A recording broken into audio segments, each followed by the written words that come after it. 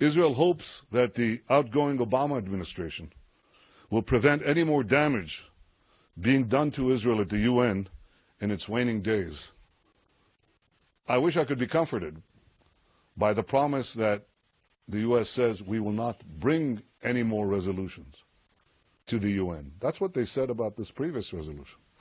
We have it on absolutely incontestable evidence that the United States organized, advanced, and brought this resolution to the United Nations Security Council. We'll share that information with the incoming administration.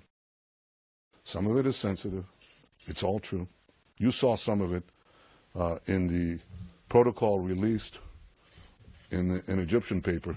There's plenty more. It's the tip of the iceberg. So they say, but we didn't bring it. And they could take John Kerry's speech with the 6 points.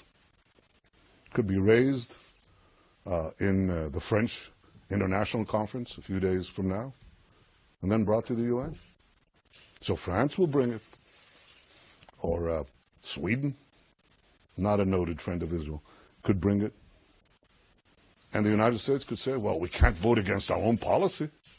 We've just enunciated it.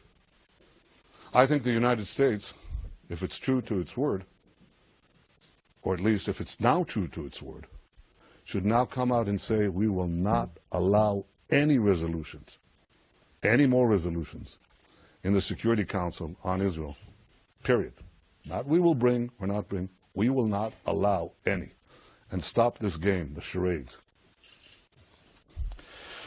I think that the decisions that are vital to Israel's interests and the future of its children, they won't be made through speeches in Washington or votes in the United Nations or conferences in Paris. They'll be made by the government of Israel around the negotiating table, making them on behalf of the one and only Jewish state, a sovereign nation that is the master of its own fate.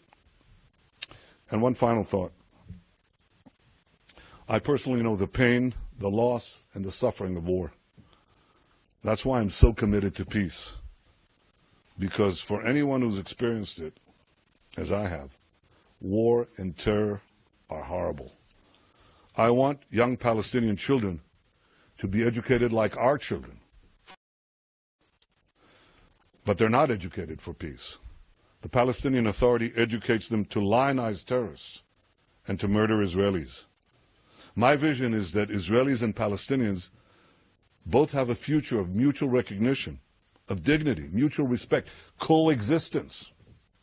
But the Palestinian Authority tells them that they will never accept and should never accept the existence of a Jewish state.